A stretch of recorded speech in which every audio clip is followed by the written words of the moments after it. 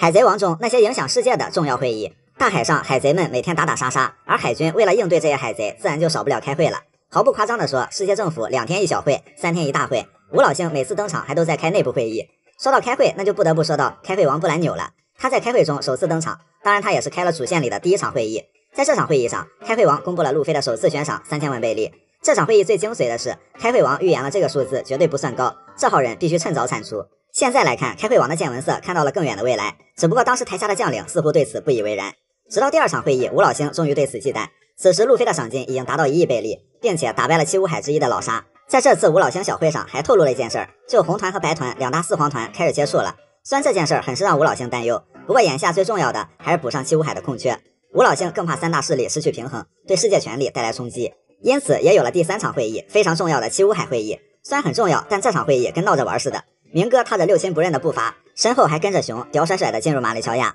开局就对着海军使坏，然后还盘腿坐在了会议桌上，真的是极限嚣张了。鹰眼这种稀客也来参加，着实让海军有点惊讶。不过明哥来是因为心情好且太闲，鹰眼是对路飞索隆感兴趣而已。熊在会议上一句话也没说，反正好不容易就来仨7武海，还没一个是正经开会的。好家伙，以前的7武海会议都是咋开的？没有7武海的7武海会议。当然这场会议上还有一位不速之客，黑团拉菲特，他来推荐黑胡子当7武海。这场会对黑胡子的崛起有着至关重要的作用。第2次7武海会议来的人就比较多了，因为正值顶上战争前夕，白胡子海贼团即将兵临城下，5位7武海在马利乔亚聚集，另外2个7武海女帝当时去推进城了，而慎平则是因为和白胡子的情谊拒绝召集，被关在推进城。会议桌上，鹰眼直接把腿搭在了桌子上，明哥坐在了椅子背上，完全没有把旁边的海军放在眼里。莫利亚因为刚和路飞打完，属于战损版，黑胡子吃着他最喜欢的樱桃派，完事儿黑胡子就跑推进城去了。虽说7武海要听命于世界政府，但显然他们个个都跟个大爷似的，得好吃好喝伺候着。顶上战争之后，世界格局剧烈动荡，自然少不了开会。开会王这边开的像是个检讨会，直言路飞重返海军本部，敲钟16下的做法是羞辱海军。吴老星那边也在开会，虽然吴老星已经注意到了黑胡子这个新的威胁，不过吴老星还是更在乎3大势力的平衡，表示先静观其变，然后挑3个影响力最大的人，填补一下子出现的3个7武海空缺。这也让后来的罗、巴基、白二世有机会成为新上位的7武海。另外还有谈话会，战国跟钢骨空推荐青雉当元帅，斯摩格跟青雉表示自己想去新世界G5海军支部。反正此时海军上下都在开各种各样的会议。2年后的第1场会议依然由开会王拉开帷幕，此时他已经从少佐晋升为准将，升了3级。开会王公布了新的7武海阵容，当时还没有白二世，白二应该是后来才选上的。这次的会还公布了一个假新闻，那就是明哥退出7武海，震惊世界。开会王虽然登场不多，但只要他开会，那必然都有大事件发生。得到之后，吴老星开会又多了一件焦头烂额的大事件，那就是青雉加入了黑胡子。不过这次小会上最生气的是赤犬，不仅是被吴老星劈头盖脸骂了一顿，然后藤虎在德岛还公开道歉，赤犬两头生气，一点面子也没得。而越到后面能影响世界的会议就越来越多。首先就举世瞩目的世界会议，世界会议4年才举办一次，世界政府的50个加盟国齐聚一堂，讨论世界的安全和秩序议题。而这一次最关键的议题就是7武海制度的废除，在寇布拉和利库王的推动下，7武海制度终于迎来了终结。这场会议影响了世界，主要是里面开的热闹，外面也是打得热火朝天。革命军在马利乔亚和双大将开战，救走了熊，寇布拉身亡，天龙人被暴打，路飞成为武皇等等等等。在世界会议期间，高能的会议着实不少。吴老星也开了一场神秘会议，红发会见吴老星，讨论关于某个海贼的问题。虽然这场会议目前还没有更多细节，但其能量看样子也足以震惊世界。卡普这边和自己的一些亲信们开了一场非正式会议，讨论了凯多大妈联手的事态。开会王这边公布了4皇和罗杰的悬赏金。战国在会上补充了洛克斯海贼团的过去和成员，卡普和罗杰曾联手将其击败。在鬼岛局势不受控制的一边倒后，吴老星的内部会议再一次改变了世界，那就是公布尼卡果实，并表示这颗果实800年未觉醒，且动物系果实似乎寄宿着某种意志一样。这不仅是影响了世界，还改变了所有人20多年以来的认知。鬼岛之后，开会王又开会了，在评价巴基的时候，开会王说他和4皇红发并驾齐驱，拥有驱使克洛克达尔和鹰眼米霍克的力量，声望高到落难之时克洛克达尔都会赶来支援。虽然开会王有最强巴基吹的嫌疑，但是说的倒也没错。这场会上还公开了鹰眼海军猎人的称号。细数下来，海军真的是没少开会，海贼天天开宴会，海军天天开会，这不又对称上了？原来精髓在这儿。如果海贼王里的出海难度有等级，简单，卡文迪许。身为王子的卡文迪许因为长得太帅，全国上下的女孩都不愿意结婚，被判以太受欢迎罪而流放海外。当然也有可能是第2人格的原因，但先不管这个，描述里是这么说的，只给了他74名部下以及区5亿贝利。卡文迪许的人生就此跌入了谷底。可以，区5亿贝利，卡文迪许的开局号海贼王里再难找出第2个。草帽团起码一开始以为是草根，后来才知道是富二代。而对于别人来说，海文低许这直接就算是出道即巅峰，这哪是出海，这分明是度假来了。普通艾斯这个等级应该是大多海贼处于的开局难度，就开局没什么好装备，但也不至于啥也没有，就有一艘勉强能抵御小风小浪的小船出海。类似的还有罗杰雷利，当然罗杰雷利的船在普通这个等级里算很好的了，要比艾斯的风帆小船好很多。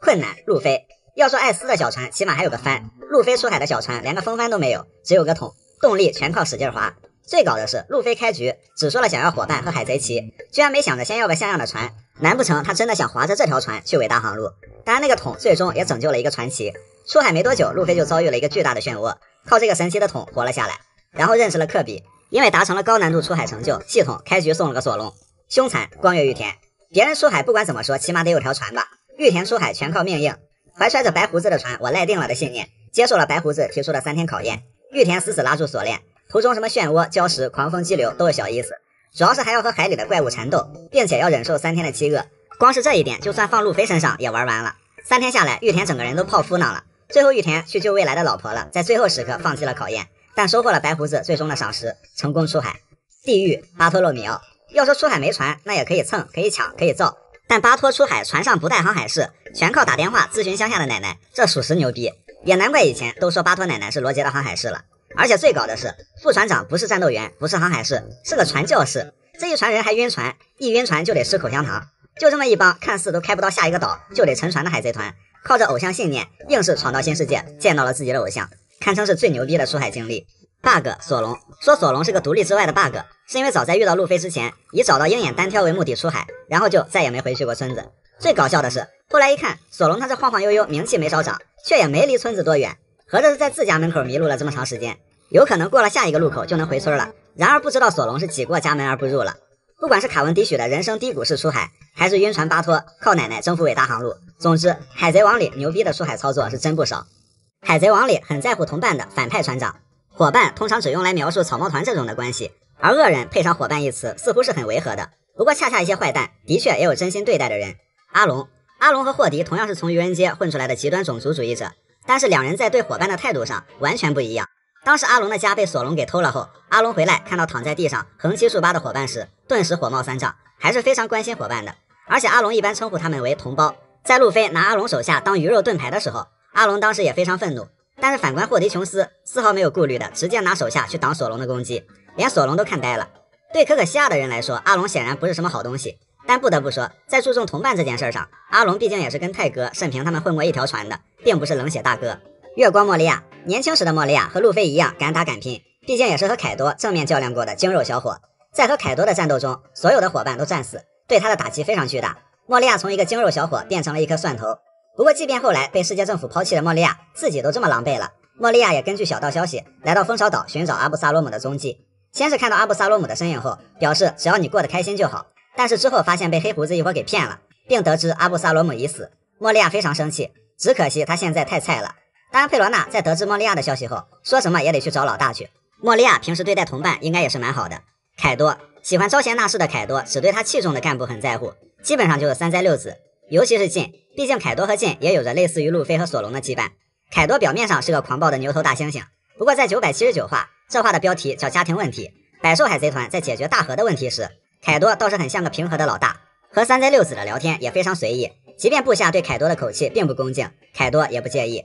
多弗朗明哥，其实明哥家族的羁绊应该是反派里面刻画最细腻的了，感觉也不能因为明哥坏就说他对干部的感情就是纯纯的利用关系，而真正的利用应该是明哥对贝拉米那种的无关痛痒。明哥家族内部显然比这个温馨的多，如果说明哥真的把利用伪装成家人20-30年，那本身应该是更牛逼的一件事。在明哥的这些部下战败时，都纷纷表示对不起少主。莫奈和威尔哥更屌，甘愿为明哥献祭。显然这种羁绊在反派里还是很少见的，也只有后来的晋对凯多有这种感情。所以明哥在这些年里其实对部下还是相当不错的，只不过明哥终究是个坏人，而坏人的情感通常不值得被歌颂。狂欢男爵，这个剧场版里的反派是个既可悲又可怜的存在。男爵的同伴葬身于暴风雨中，从那之后男爵每一天都活在孤独和悔恨中。不过神秘岛上的一种花可以用植物再现男爵的同伴，男爵一边捕杀过往的海贼，给花供给养分，一边就这样活在被编织的无限阅读之梦里。男爵是可怜的，他有多在乎伙伴，现在就有多痛苦，但是同样可悲，因为失去伙伴的也不止男爵一个，布鲁克就是。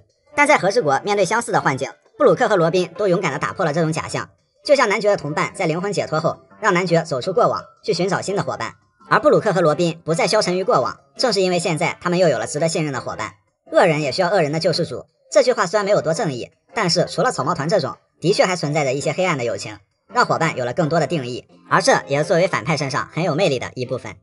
海贼王里一招秒的价值，既然把枪口对准别人，那就做好觉悟吧。有些人出手既是开始也是结束。路飞2次秒贝拉米，第一次在魔古镇先让对方尽情的花里胡哨，然后一拳放倒，安静了，舒服了，1亿贝利的大佬看清楚了，当时贝拉米悬赏5500万。第二次得到，历史总是惊人的相似，贝拉米已经成长为了路飞后一年的超新星，和巴托洛米奥是同一届，不过依然是被路飞一拳秒的命运。此时贝拉米悬赏1.95亿。明哥秒斯摩格，动漫里还算给烟鬼留了点面子，让他和明哥 battle 了几招，其实明哥一招之后直接就起脸了。冰火岛时期罗的赏金是4.4亿，直白点说，斯摩格远远不到这个水平。慎平秒莫利亚，顶上战争吸了影子的莫利亚被慎平一招焦瓦政权给打吐白眼了，当时只有一句感叹，同是七武海这也太菜了，怪不得战后吴老星要除了他。莫利亚在老七武海里赏金还算比较靠前的，有3.2亿，后面慎平又让鹰眼给秒了，这个是动漫魔改，他俩就没交过手，不然感觉鹰眼用小刀就能秒莫利亚了，真惨。不过看鹰眼现在4皇水准的赏金，小刀秒莫利亚好像也没毛病。路飞秒和平主义者，2年前超新星打这玩意儿无比狼狈，只单挑谁都打不过，路飞索隆山治联手都不能完全干掉一台，2年后路飞秒他只需要1拳，这一拳的价值能秒2年前任何一个超新星，包括路飞自己。麦哲伦秒黑胡子右团，推进城里一招毒龙把黑团给制住了，黑胡子此前用暗暗果实吞噬过毒墙，这里他并没有给自己解毒，是不能还是不想呢？还是被毒麻了？之后溪流带着解药来投诚了，因为黑胡子当时没有赏金，按照黑胡子对标艾斯，其他人按顶上战争后的赏金算，黑胡子右团大约是7.5亿的水准。黄猿秒超新星，在香波地群岛收网阶段，黄猿先后秒掉乌尔基、阿普、德雷克、霍金斯和索隆5名超新星，总悬赏8.97亿，结果完事儿一个也没抓，也造就了黄猿工资到位4皇踢废，大侄儿到位明眼划水的经典。卡普秒马尔科，在70多岁老人家面前玩偷袭，可惜马尔科找错人了，卡普跳起来就是一拳，一拳撂倒后小马哥就再也不敢走捷径了，当时马尔科被锤的脖子近乎是180度扭转，战后马尔科头上和脖子上的绷带怎么来的，也只有卡普打过他这里。马尔科赏金是13.74亿，顶上战争时期应该也大差不差。凯多秒路飞，5皇1棒在当时确实也算个黑历史了，谁让路飞拿铁头功硬拼雷鸣八卦来着，15亿被1棒秒杀，路飞当场就值了。但是海贼王里一大错觉就是路飞白眼了，白眼只会让路飞越来越强。罗杰秒光月玉田，虽然罗杰一招神臂秒玉田并不是秒到白眼一翻失去反抗能力的那种，罗杰给这位他心爱的武士留了点面子，高手过招，这样就算是分出胜负了。玉田在白胡子船上待了4年，也在白团这期间玉田有了悬赏，遇到罗杰的时候玉田的赏金还不到巅峰，应该在15到20亿左右吧。红发秒基德，这应该是迄今为止纸面价格最高最干脆的一场秒杀了。继2年期间断臂后，基德觉得自己又行了，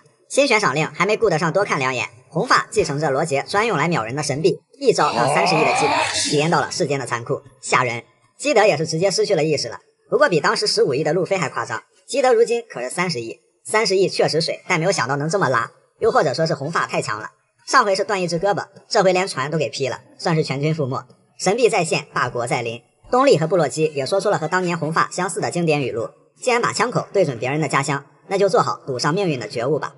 海贼王中开始看似不强，实际上很强的人，俗话说人不可貌相，有些人上来看起来不是很强，但后面所展示的实力和他的第一印象不说2极反转，那也是差别很大。说到这个，第一个想说的就是罗杰，当然这个是我的主观第一印象，一开始就感觉罗杰长了张路人脸，当时就想罗杰能当上海贼王自然有他的实力，但总觉得罗杰穿了身海贼们最常穿的衣服，戴了个海盗帽，扔在海贼堆里根本就不显眼。直到后面罗杰的事迹慢慢丰富，比如在空岛上留下罗杰到此一游的碑文，轻松拿捏和巅峰雷利平分秋色的巴雷特，一刀劈飞光月玉田，原地接白胡子的俯冲劈砍，罗杰的那张路人脸才渐渐的成为了天花板的标志。不瞒你们说，片头要不是旁白说他是海贼王，我就以为是个被处刑的某个小海贼。卡文迪许，海贼王里通常不允许这么漂亮的男人出现，还很臭美，虽然很特别，但刚开始对他的实力存疑，也不会想到他后来成为了草帽大船团1号船船长。后来看卡文迪许的确是草帽大船团里最能打的了，一旦开出第2人格，那就是敌我不分，嘎嘎乱杀，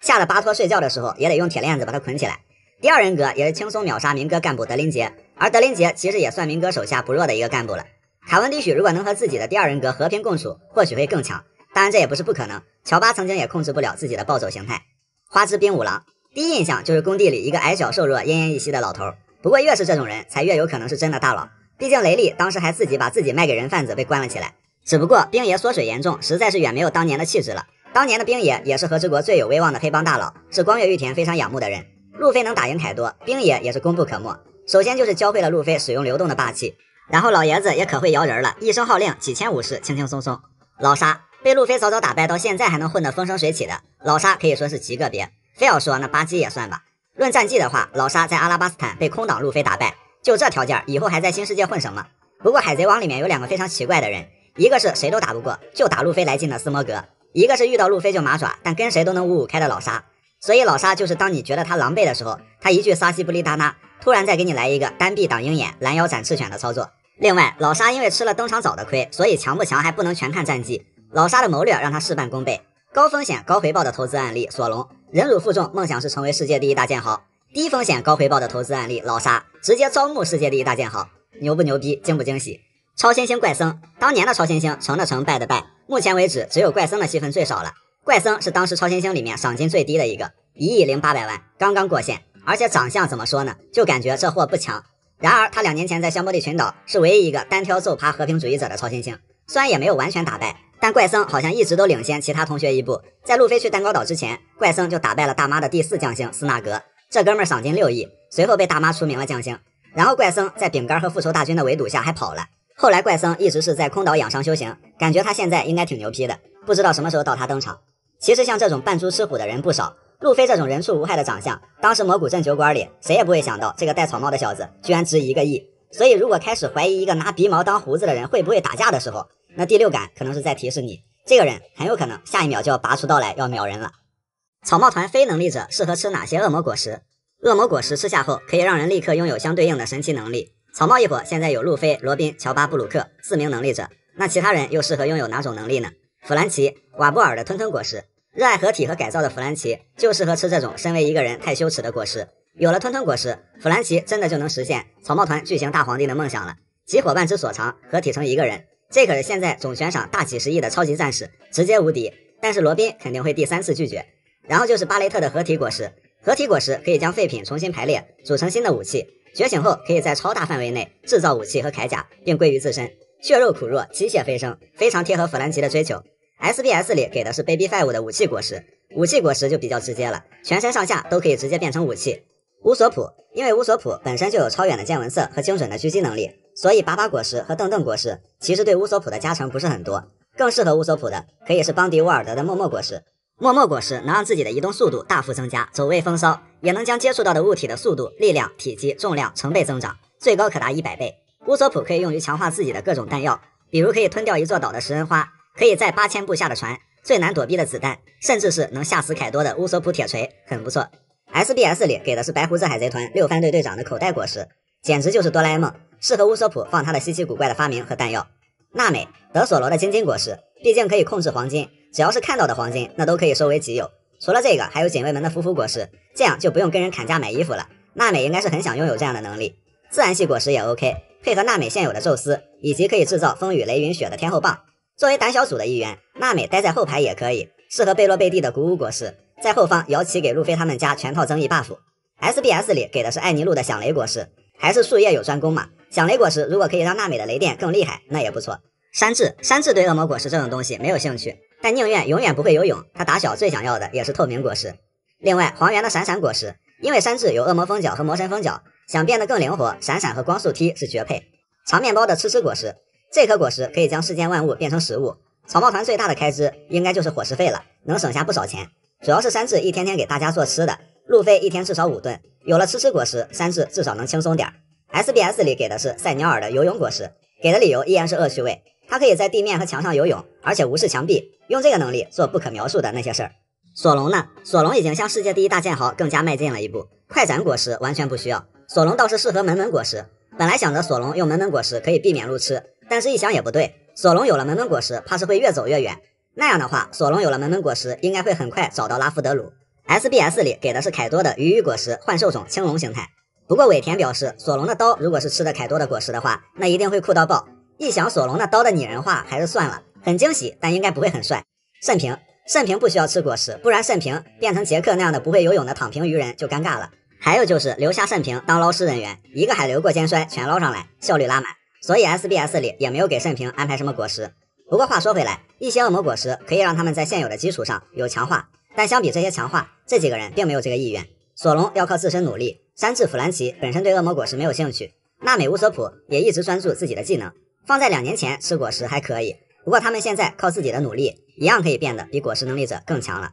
海贼王里有哪些锦上添花的原创片段？说到原创剧情，通常是不咋地，也确实是，就像是给蝙蝠王加戏一拖二路飞索隆，直接弄出来个6皇，现在更是光污染严重。不过以前很多原创剧情还是有东西的，甚至能起到很好的补充作用。384集布鲁克的大奋斗，这一集完全是原创片段，讲的是布鲁克刚加入草帽团的心路历程。刚上船的布鲁克非常想帮助大家，想融入大伙，只可惜老是帮倒忙。这个原创剧情还是很有必要的，因为布鲁克算是比较晚加入的，越晚加入就越比较难适应，再加上布鲁克曾经失去过伙伴，刚刚认识新伙伴难免有些迷茫和拘谨。不得不说这个原创还是很细腻很真实的，但是伙伴们并没有嫌弃布鲁克，反而罗宾跟布鲁克讲了自己以前同样有这种心路历程，路飞更是什么也不在乎，认定你了你就是伙伴，快来吃饭，大家都在等你。而布鲁克也慢慢找到了自己的定位，用音乐给大家带来放松和快乐，特别温馨的一集。而到了778集，加洛特参观桑尼号，同样是原创片段。这个时候曾经手忙脚乱的布鲁克现在已经成了轻车熟路的老管家了，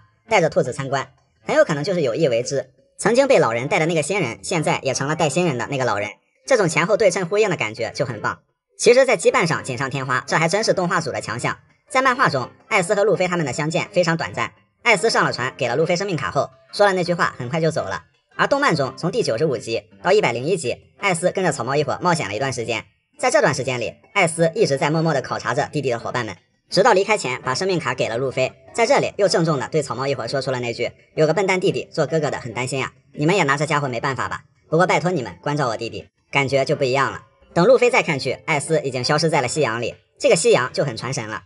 司法岛篇末尾有3集原创剧情，其中318集索隆的家务活闹剧和319集山治与迷之老头的超美味料理都挺好，非要选一个那就是山治的这一集，讲的是山治遇到了一个隐藏大佬厨子，跟他学习料理秘诀的事情。其实故事无所谓，主要是山治超级温柔真挚的内心情感，因为山治平时给大家做饭看似是职责所在，但山治内心实则有更完美的追求。在这一集中，山治不惜下跪也要请教老大爷用的是什么特别的盐才能让饭菜这么美味，并说道记上，我负责这一伙人的厨房，随时都想让伙伴们吃到最好的料理，拜托了。山治作为一个顶尖厨子，为了伙伴也在不断学习和成长，这种厨师精神就很值得敬佩。当然除了这种比较优秀的原创剧情，还有就是一开始觉得拉垮了加戏，后来觉得很巧妙的片段，比如开局在海军基地，索隆给路飞指路的原创片段，说路飞方向走反了，可是索隆明明是个路痴啊，但后来发现索隆还真的没少遇到给人指路这种事儿，一次在香波地群岛问天龙人要不要问路，一次在德岛大将藤虎向索隆问路，还有顶上战争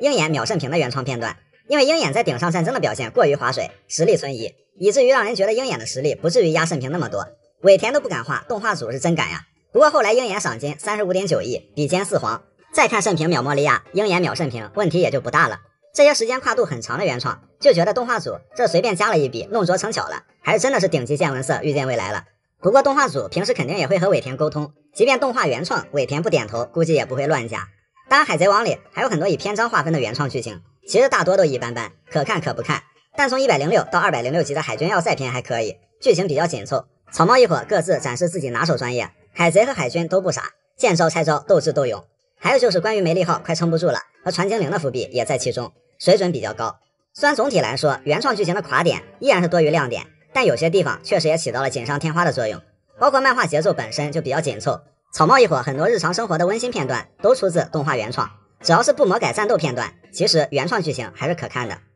娜美的三色霸气和六式体术，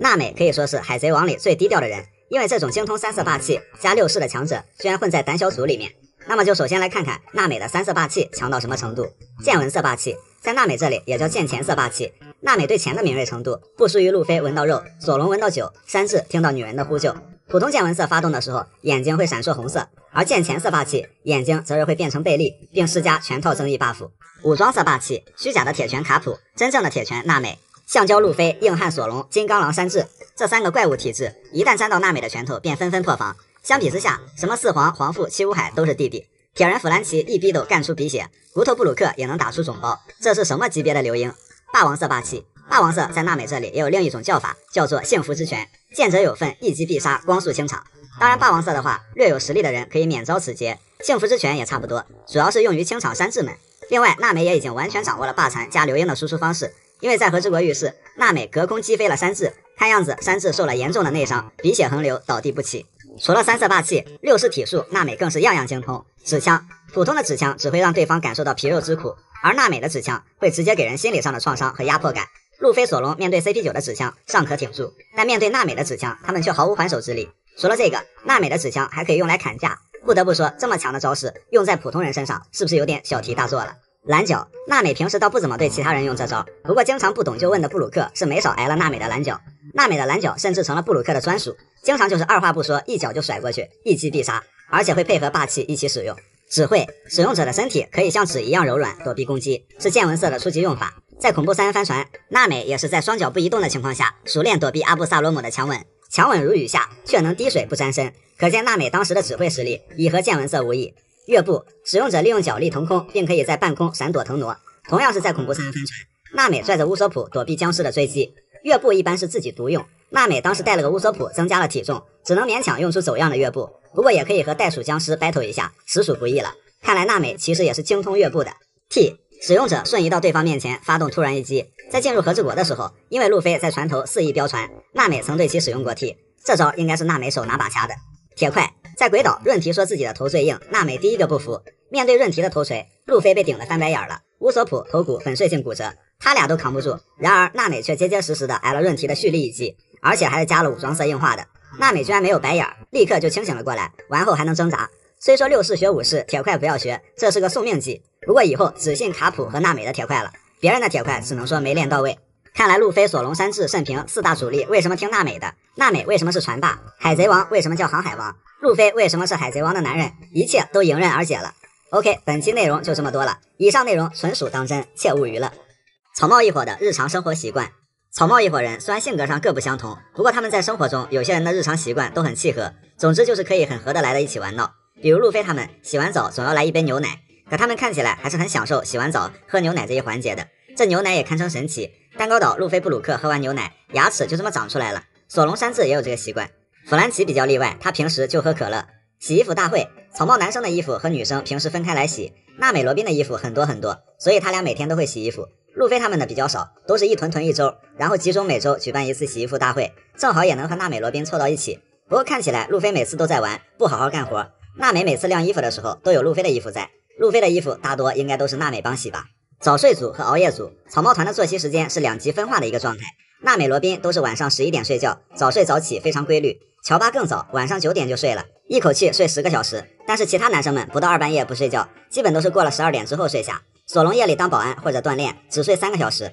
而且凌晨4点睡，7点起，这得多难受。路飞呢，虽然完全没有规律，不过他一天就睡5个小时，可见大部分时间都很亢奋。怪不得路飞、索隆经常白天组队补觉。山治非常辛苦，路飞一天5顿饭，没几个厨子能扛得住，还要更精心的照料娜美罗宾的伙食，还要早起准备早餐。弗兰奇负责检查船只也挺辛苦，乌索普应该在搞发明，布鲁克具体什么鬼不清楚啊，但从作息上来看非常可疑，他睡得比娜美罗宾晚1个小时，又赶在罗宾之前起床。老实说，是不是天天卡点偷看人家的胖次去了？打牌，说起这个，草帽一伙真的就没事很喜欢聚到一起打牌。路飞、索隆、山治、罗宾、乔巴、弗兰奇、布鲁克都经常一起玩，这方面的高手那就是罗宾了。不管对手是谁，罗宾每次都是胜利者的姿态，就没见罗宾在这个领域输过。索隆、山治、弗兰奇的牌技应该也还可以，乌索普一般，路飞、乔巴的牌技最拉。不过娜美好像是对棋牌类游戏不太感冒，每次打牌的时候都在一旁看大家玩，但其实娜美也跟大家一起打过牌。小贼猫认真起来，那也是吊打路飞、乌索普，轻轻松松不在话下。搞笑的是，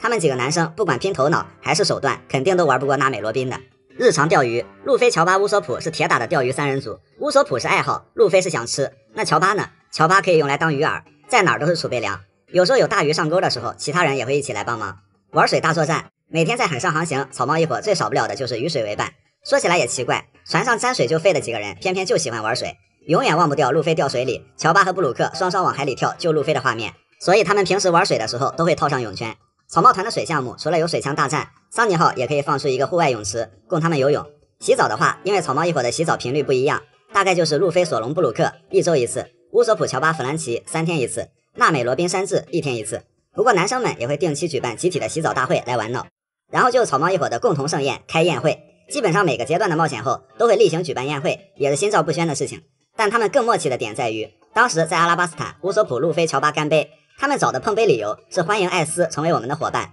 这搞得艾斯很懵逼。等会儿我什么时候说过这句话？然后他们就改口了，为了美酒，为了美食干杯。娜美解释说，不用在意，他们只不过是找个干杯的借口而已啦。所以总感觉这帮人每天都很开心啊，快乐的时候可以尽情享受其中，即便手中的酒未必有多好喝，可随便找个理由。海贼王里那些令人迷惑的年龄，海贼王里大部分人的年龄都和他们的长相气质基本吻合，但也有一些只看长相再对比年龄，实在是有点意外的。比如毒 Q、老蔡、巴杰斯、瓦布尔这4个人，这怎么看也是饱经沧桑的脸了。结果他4个人的平均年龄只有28.5岁，毒 Q 和老蔡28岁，巴杰斯和瓦布尔29岁，尤其是病果实能力者毒 Q， 相比于2年前139岁一脚踢飞路飞的朵莉尔姨娘，当时26岁的毒 Q 还是被索隆、路飞给抬上马的。作为病果实能力者，不得不说这是在生命力最旺盛的年纪吃了最病入膏肓的果实。除了长得着急的，也有看起来比较年轻的，菠萝头、小凉鞋、超帅果实的马尔科。从潮流气质、吊儿郎当的语气上看，马尔科给人一种年纪并不大的感觉，毕竟管他叫小马哥。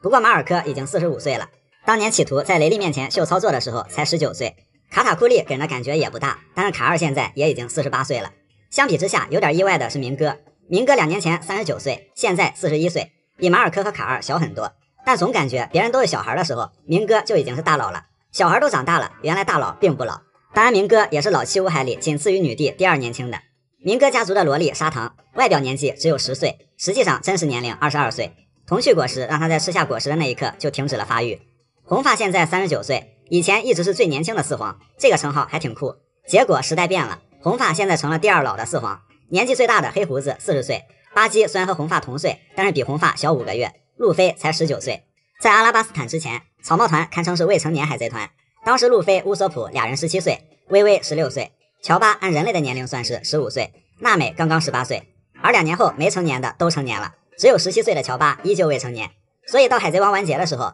路飞成王，乔巴成年。加洛特平时都喊乔巴乔尼给乔哥，因为兔子比乔巴更小15岁。当然还有些是只看尺码，多少是让人有点惊讶的，像是白星和蕾贝卡这2人现在16岁就已经超进化了。旧时代的那一批强者的年龄都差不多，白胡子如果活着74岁，贺中将76岁，罗杰如果活着77岁，卡普78岁，雷利78岁，战国79岁，也只有68岁的大妈和59岁的凯多相对来说年轻一些。不愧是旧时代的一对郎才女貌。大妈给凯多鱼果实的时候，玲玲姐30岁，凯多弟弟才21岁。罗宾现在正好30岁，女帝则是31岁。虽然罗宾还得管女帝叫姐姐，但是感觉性格更稳重的罗宾反而能当女帝的姐姐。海军大将目前还没有特别年轻的，毕竟除了科比生的太 bug， 藤虎绿牛世界大征兵破格直升也属于体系外，正常流程从新兵升大将还是比较漫长的。青雉至少27岁时是中将，赤犬至少33岁时是中将，黄猿至少46岁时还是中将。这2批大将的话，从绿牛能说出小姐姐和藤虎老哥这种称呼上来看，绿牛的年龄应该是比较小的。海贼王里大部分人的年龄都不是秘密，不过还有2个年龄保密的人比较让人好奇，一个是妹斯巴金年轻时的克隆体 CP0 司徒西。司徒西是麦斯团队第1号成功作品，而这个组织至少存在于30多年前。还有大将候补桃兔，虽然桃兔看起来很有韵味，但他和76岁的贺中将以姐妹相称，这就有点狠了。再加上即便是青雉、赤犬、黄猿这种，也得熬工龄到40才能当大将，所以桃兔已经40-50往上了也不奇怪。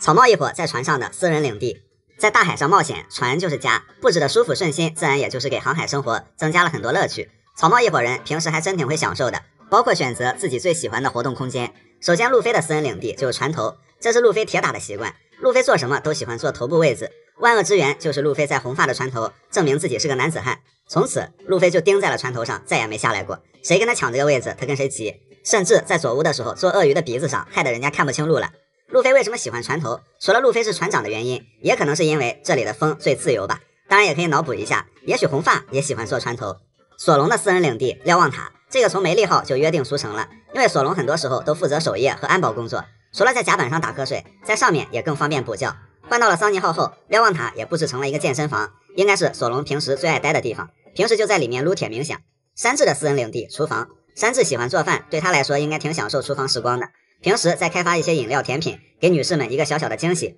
说厨房是山治的私人领地，因为除了路飞，其他人不到饭点也不会没事去厨房，防火防盗防路飞，冰箱都上锁，防狗一样。娜美罗宾的私人领地，首先是他们的闺房。下空岛之前，除了娜美，草帽团还都很穷，男寝没有什么像样的置办，但女寝相对来说非常温馨整洁，完全两个世界。娜美罗宾同属一室，然后就是梅利号的顶层是娜美专属的橘子园，橘子园的保安是山治。换到桑尼号后，娜美罗宾的闺房也变得更大更漂亮了，还是同样是同睡一张床，真怕他俩一起睡久了，日久生情搞蕾丝。当然这里也被山治称之为桑尼号上的秘密花园。另外从梅利号上移植来的娜美的橘子园和罗宾养的花也算是私人领地。乌索普的私人领地乌索普工厂，梅利号上的乌索普工厂是在厨房、餐厅、操作室一体的综合房间里，毕竟梅利号的空间有限，很多功能都集中在一个房间。换到桑尼号后，乌索普工厂在负一层的船尾部分，和船坞系统是一层。在顶层花园，乌索普也有一片自己种植的植物，平时对其照料有加。加洛特偷偷在那里种了一颗萝卜，不知道现在长大了没有。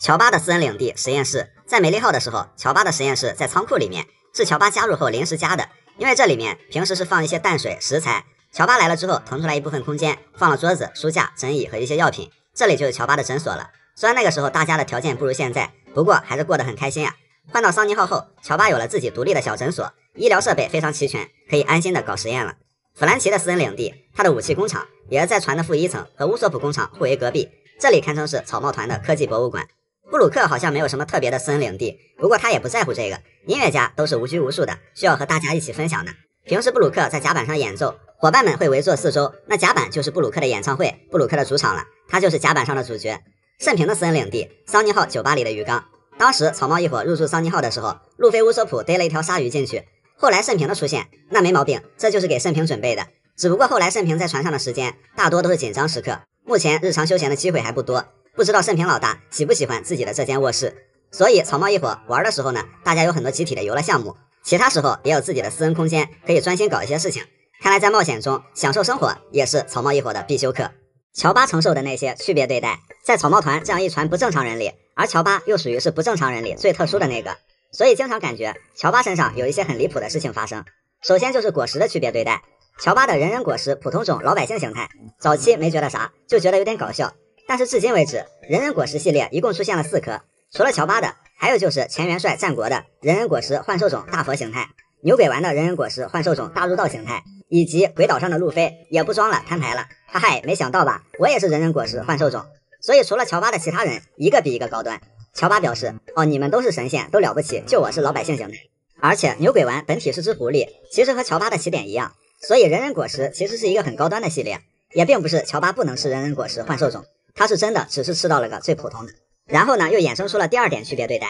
版本的区别对待。因为本来想着人人果实给了乔巴好好做个人和说话的权利，兰波球又让乔巴在此基础上有了更多段的变身，乔巴把这颗果实努力的开发到了极致，也不错。但仔细一想，事情并没有那么简单。后来出现的毛皮族自带的被动就是能说话，也是人形，而且也保持着种族优势，且有变身能力。作为纯动物的乔巴，相比较下的优势大概只是颗兰波球变身的话，没有那么苛刻的环境限制。毕竟毛皮族变乐师需要满月，可也不得不说，果然登场早的多少都会被版本区别对待。赏金的区别对待，乔巴大多时候都会以人兽形态示人，也就是最可爱的人畜无害形态，所以通常会被人当作是草帽一伙的宠物，海军也不例外。所以在司法岛九死一生后，乔巴的赏金才只有50贝利，不如一份报纸，更不如他手里的棉花糖值钱，瞬间就摧毁了乔巴的信心。明明也像个男子汉一样战斗了，得岛后直接翻倍，暴涨到100贝利，和之国后又迎来超级暴涨的飞跃，涨到1000贝利，不再是6元首充级别，但也只相当于人民币50块钱。看来乔巴在海军那边依然是以前的定位，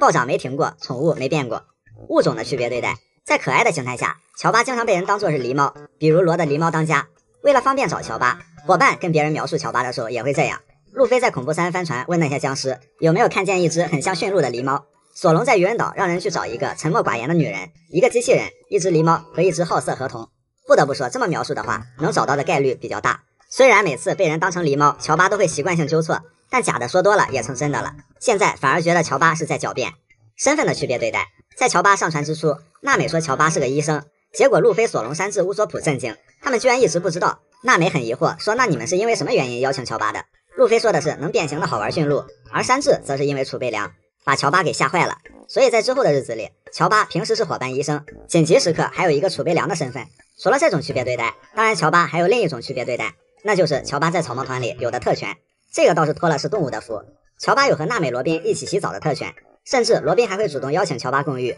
不过可见人人果实倒还不会改变能力者的取向。乔巴对人类女性没有兴趣，他还是更喜欢和男生们一起洗澡玩闹。然后乔巴作为团宠，自然也会受到伙伴们的特别关照。伙伴们都非常的宠乔巴，尤其是索隆。每次乔巴遇到什么危险，只要索隆在，索隆就一定会冲上去保护乔巴。乔巴被吓到的时候，也很自然的会躲在索隆的旁边。而最喜欢抱乔巴的是娜美，在很多时候或者在扉页里都能看到娜美很亲密的抱着乔巴，因为毛茸茸的乔巴一看就很好抱。虽然娜美也会不定期的给人发福利，但是这种程度的亲密，那也只有乔巴了。不过也正是因为乔巴身上有这么多区别对待，乔巴才显得更加可爱了。果实能力也许不如别人高级，赏金也许差了人家一点点，到了下一个地方也许依然会被叫狸猫，可乔巴一直都作为一个勇敢的战士在战斗，越是被区别对待就越努力。这样努力勇敢的乔巴，怎么让人能不喜欢呢？草帽团普通的一天，凌晨5点，天还没亮。这个时候伙伴们大多都还在熟睡，索隆刚刚睡下不久，不过他很快就会起。5点准时起床的山治简单检查了一下船上的情况，就去厨房为大家准备早餐了。路飞被饭香熏醒，第一个坐在餐桌前喊着开炫开炫。即便是早上，路飞也嚷嚷着要吃大肉，山治也会满足他。其他伙伴也陆续起床迎接崭新的早晨。今天的早餐主食是三明治。早上8点，大家吃吃喝喝打打闹闹，聊完天就到甲板上放风。在布鲁克拉奏的轻松旋律中，路飞、乔巴、乌索普新的一天精力充沛，在甲板上疯玩。罗宾日常照料自己养的花，娜美挑选自己今天的装扮，山治和索隆在厨房洗盘子，弗兰奇在能源室里给船添加新的可乐。船慢慢的前行，开始了一天的休闲航海。上午9点，今天天气很好，娜美、罗宾在甲板上晒日光浴。山治精心准备了爱心饮品和甜点，随时往娜美、罗宾那边送。索隆只要是清醒的时候都在锻炼。路飞坐在自己的特等席上钓鱼，今天的海面异常温柔，快把路飞摇睡了。乔巴在船尾发现了不远处有一个漂浮的椰子，乌索普和弗兰奇比赛射击，最终乌索普取得了今天的小小胜利。上午10点，罗宾坐在餐厅看书，山治一边整理食材准备午餐，一边为罗宾酱冲泡上一杯暖暖的咖啡。乌索普在专心搞他的稀奇古怪的发明，喜欢游泳的娜美正在享受自己的泳池时光，而其他男生们在玩一种很奇怪的游戏——虚拟宴会。弗兰奇在假装自己吃大餐，其实啥也没有，但看着其他人居然口水横流。弗兰奇表演完收到了大家的赞许，好沙雕，估计他们是饿疯了吧。就这样，他们沉浸在了自己的沙雕的虚拟世界里。中午12点终于开饭了，午饭山治准备的非常丰盛，因为他们下午要上岸玩了，要好好补充体力。另外山治也提前准备了每人份的海贼便当，以便路飞他们随时开吃。下午1点，一个懒散寂静的午后，突然觉得好困。草帽一伙有些人都有午休的习惯，索隆坐在外面就打起了瞌睡。弗兰奇带着乌索普、布鲁克、乔巴检查了一下船，之后乔巴要睡一下午觉，弗兰奇坐在甲板上冥想，娜美要去日常绘制一下海图。下午2点，路飞饿了，山治在甲板上支了一个烧烤摊，给路飞烤肉吃。索隆还在懒洋洋的昏睡，其他人则来到甲板一起打排球。下午3点，草帽一伙来到了一座度假岛，娜美、罗宾上岸后一如既往的逛街购物，完后大家一起在岸边开始海岸派对和下午茶时光。山治大部分时间都是陪在女士身边端茶倒酒，其他男生就是一起嬉戏打闹。下午6点，大家都玩尽兴了，回到了船上。天色黄昏，草帽团每周一次的横纲大赛开始了，本次选手是路飞和弗兰奇。在大家的加油助威下，双方进入制胜环节，结果双双被娜美终结。这周的横纲得主是娜美。夜幕降临之前，山治已经做好了饭，煲好了粥，今天他又研制了一些好吃的东西，等伙伴们来品尝。晚上7点，晚饭时刻到了，大家又聚在一起，愉快欢闹的进餐。从黄昏到夜晚，充实欢乐的一天快要结束了。索隆爬到瞭望塔上，又开始了高强度锻炼。精力充沛的路飞他们继续在甲板上钓鱼或者玩闹，甚至还给山治要夜宵吃，因为路飞一天至少要吃5顿饭。山治准备了披萨给他。晚上的时间大部分属于个人，罗宾可能在顶层图书馆看书，弗兰奇可能在工作间搞发明，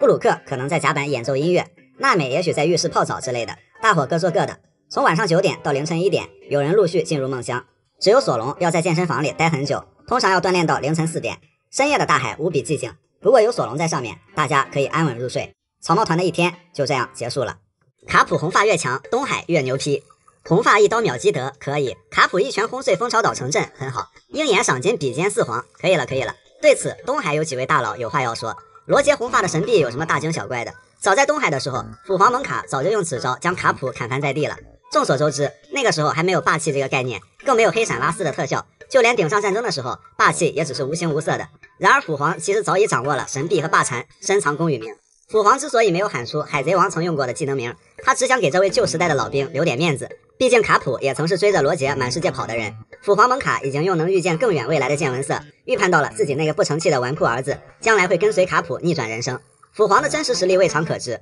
但此刻他为了儿子的将来，他只想点到为止。然而在新世界嘎嘎乱杀的卡普，在东海可谓是寸步难行。大河的棒子被吐槽是雷鸣四卦，凯多的秒人绝学叫雷鸣八卦，在东海达旦手里有一招名叫雷鸣8864卦，而且还是个木棒。想用木棒把卡普这种级别的人打得头破血流，棒子上没有顶级霸王色缠绕是做不到的。因为没有特效的缘故，这一棒也是看起来平平无奇。但卡普作为当事人，早已感受到了这木棒上的气魄非同小可，只能是乖乖挨打，不敢还手还嘴。在东海吃瘪的还不止卡普，当年山贼王西格的操作看起来多少有点嚣张了，但是现在看来西格真的有东西。红发当时早已事先感受到了一个气魄碾压全场的人进了酒馆，所以红发才送酒示好。可以确信西格在酒瓶子上缠绕了霸王色，拍的红发当场就没脾气了。然后西格立刻将霸气缠绕在了刀上，意思是比霸气还是比剑术随你挑。红发没敢吱声，因为他不想成为第57个西格的刀下鬼，事后只能用大笑掩饰尴尬。紧接着垃圾路就用橡胶果实转移话题，这事儿就糊弄过去了。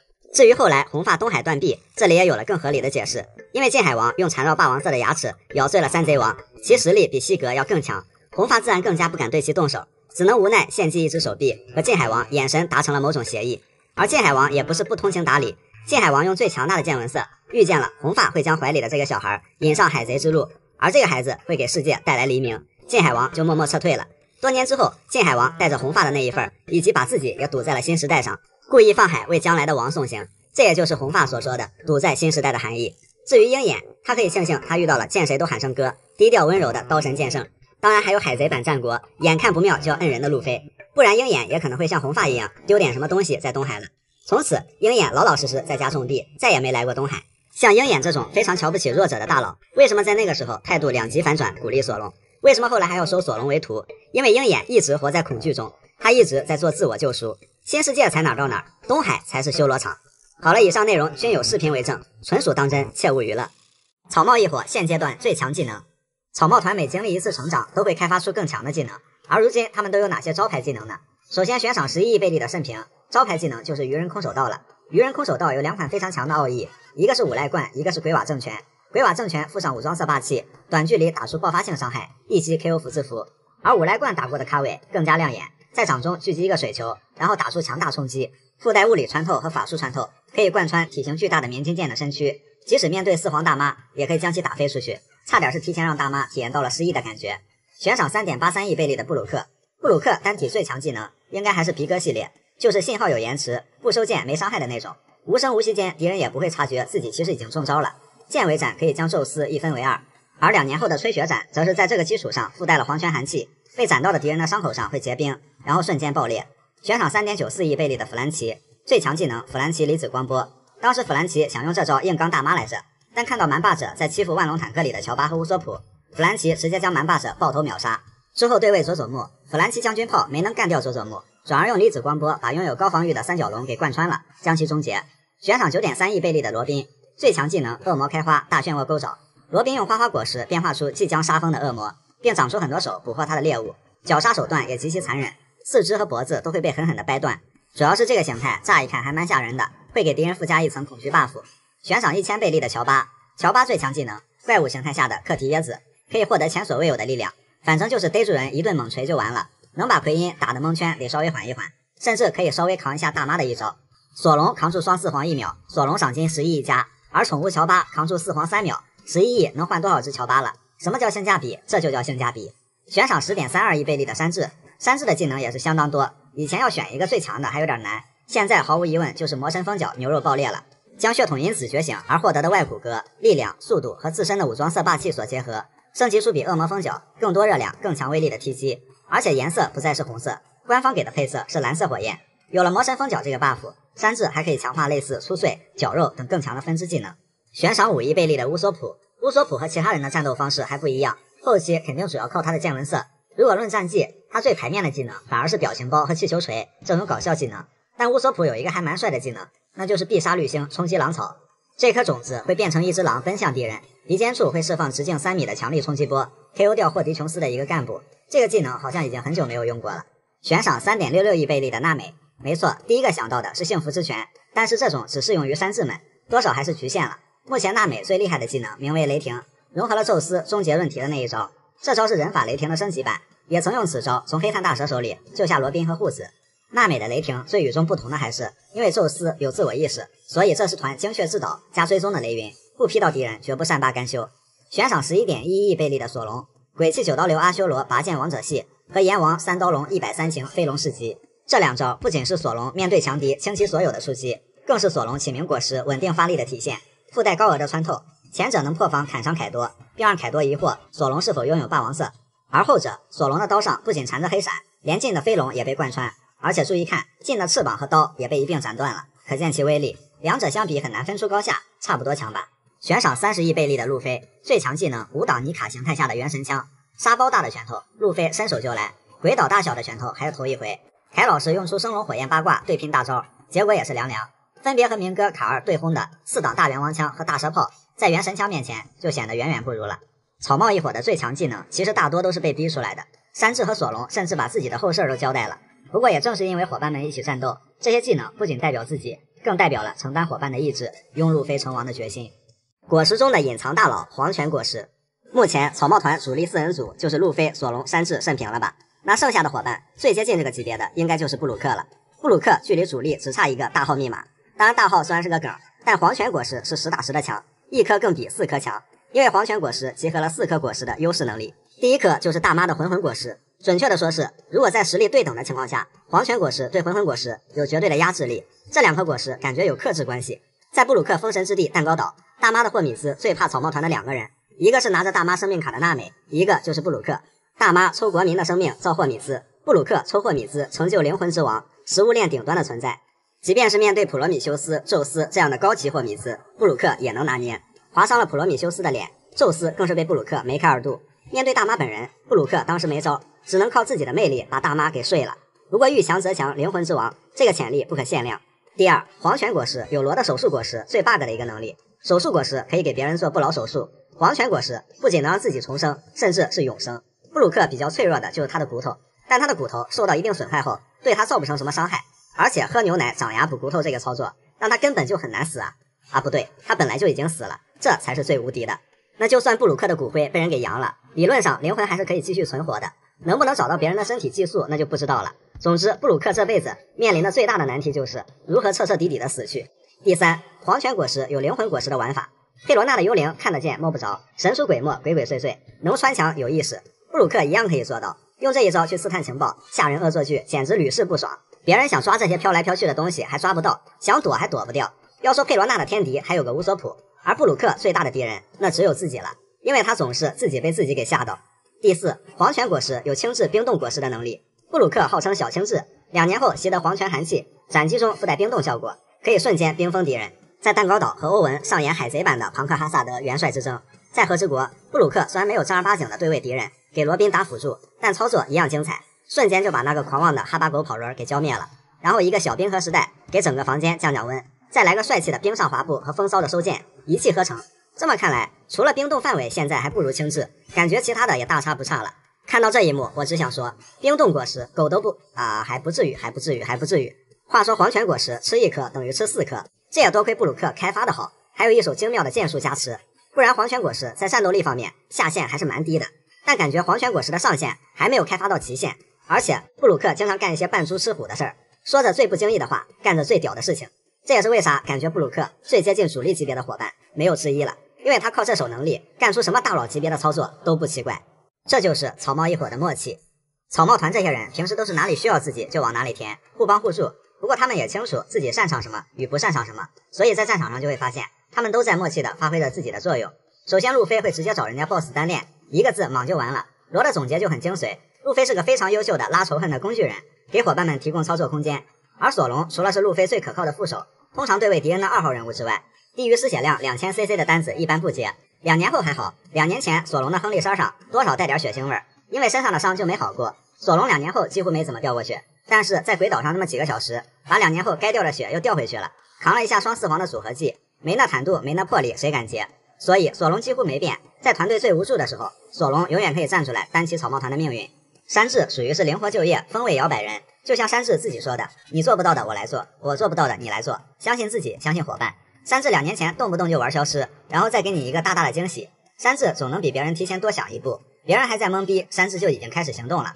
而且山治大多时候还要兼顾对位敌方的3号人物，不过2年后从冰火岛到德岛，山治打架少了，因为他在当各种小队长，比如捞尸小队长、海军小队长、佐乌小队长等等。所以山治和索隆的区别就是，索隆锁敌后就千万别动了，而山治可以灵活行动。娜美和罗宾这2个女性伙伴是相当重要的。首先，她俩是山治的护花使者。没错，山治是花，娜美、罗宾是2大护法，适用于在山治遇到女性对手的时候。娜美帮山治解决了卡利法，罗宾帮山治解决了黑色玛利亚。同时，娜美和罗宾在战斗中同样属于智将。娜美是在对战 CP9 的战斗中唯一一个拿到2把钥匙的人，偷了未取1把，打败卡利法得到了1把。在和之国，罗宾则是在黑炭大蛇身边做卧底，不仅获得了关于火焰祭典的各种情报，连黑炭大蛇当天几点起床都知道，满分的情报能力。乌索普的打法就是一物降一物，虽然我不是草帽团最强的，但是我能打你那边最 bug 的干部。乌索普就是这样。除了这一点，乌索普会用自己的能力给伙伴们及时打出支援，需要什么他就可以变出来什么，伙伴们几乎都得益于过乌索普的这些小玩意儿。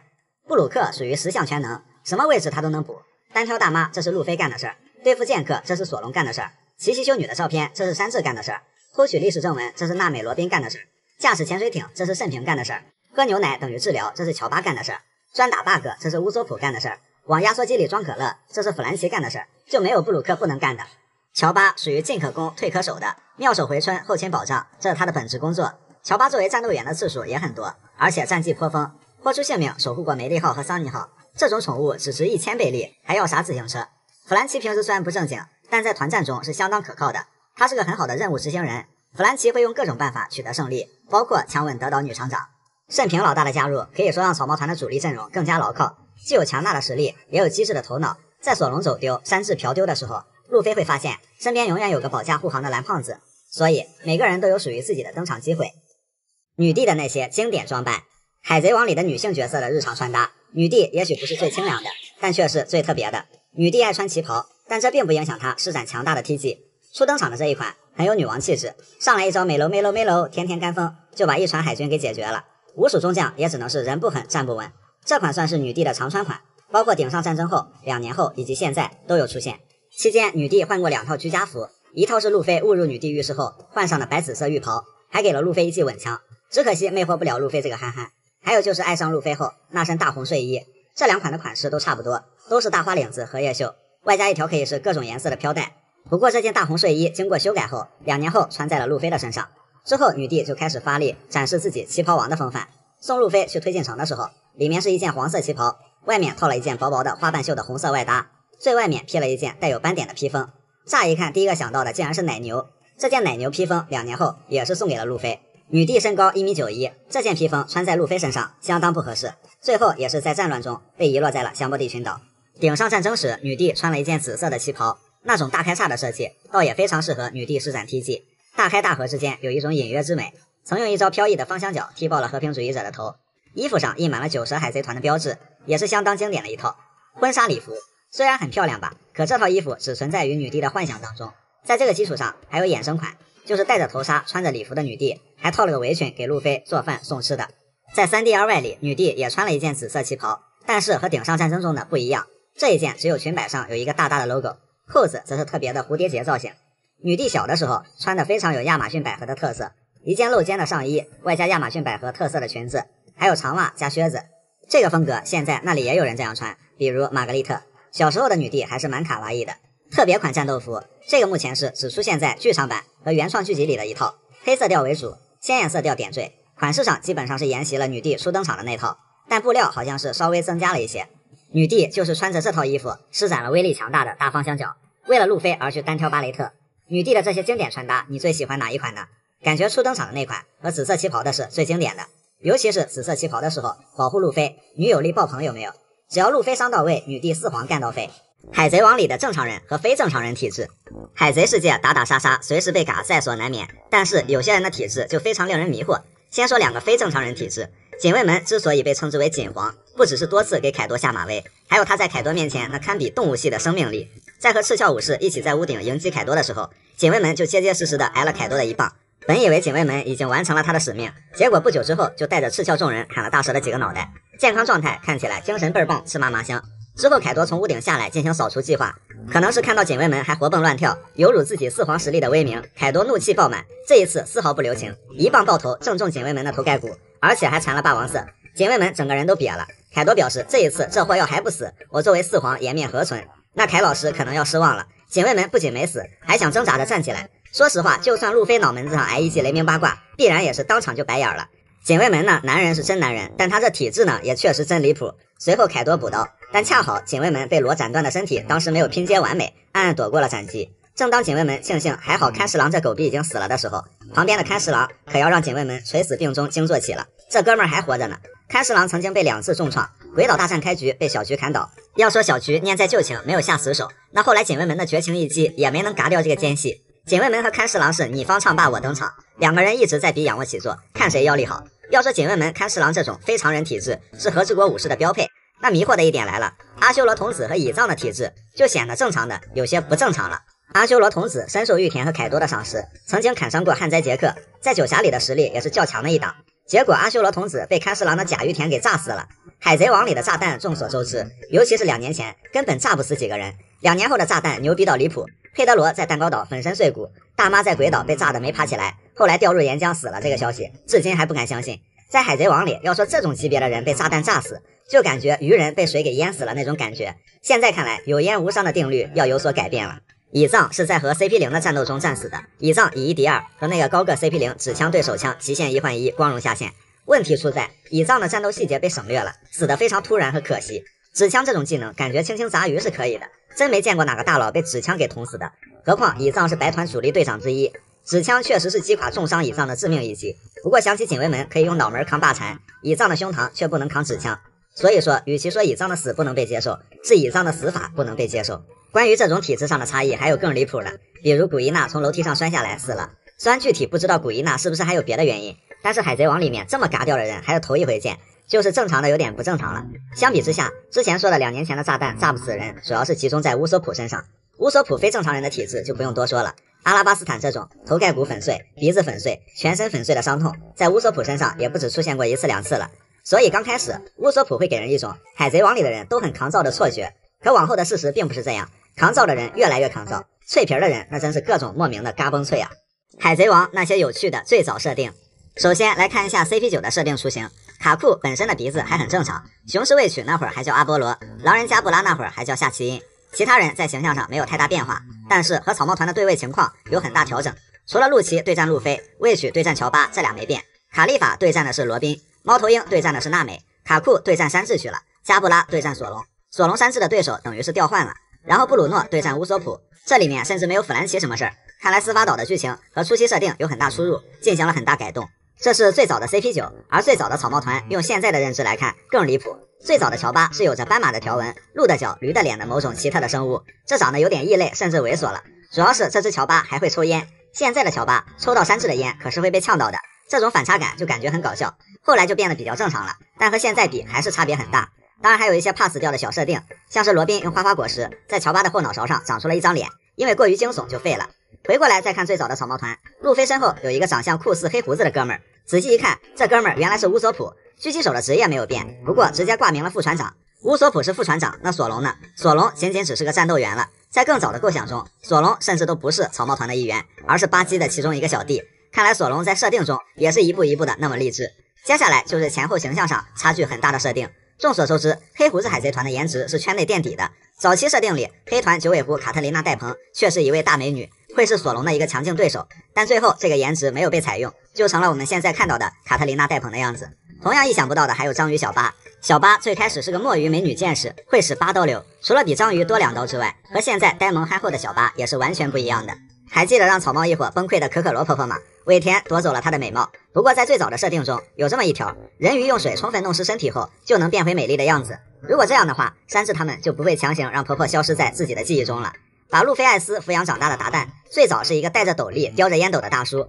后来变成了现在的大婶形象。有一次达旦不是做梦梦到了自己变年轻漂亮了吗？其实达旦年轻的时候真是个美女，有点区别的是，年轻的她比梦中的她看起来更加英姿飒爽，这是尾田一直以来的恶趣味，倒也不奇怪。最早的女帝和现在也有很大差别，现在女帝是31岁，早期设定中比现在还要更年长许多，估计是足够当路飞的妈妈了。脸上还有一个蛇形刺青，有时候会戴着面纱，看起来更加冷峻一些。在动漫907集，这集的名字叫做《冒险的黎明》，这正是尾田早期的一部短篇漫画，可以看作是海贼王的前作。而海贼王正片的第1章也就采用了这个标题，只是情节改动相当大。在冒险的黎明里，路飞的草帽和果实都是当海贼的爷爷卡普给的，卡普还鼓励路飞出海，做海贼是很棒的。这句话居然能从卡普嘴里说出来，现在看来简直不可思议。在里面，娜美的原型是一个蓝色头发，名字叫做安的女孩。不知道在这个平行世界里，娜美会不会是罗杰的女儿呢？后来在海贼王里，卡普一开始的形象是戴着帽子抽着雪茄的海军，绰号叫做白色意外，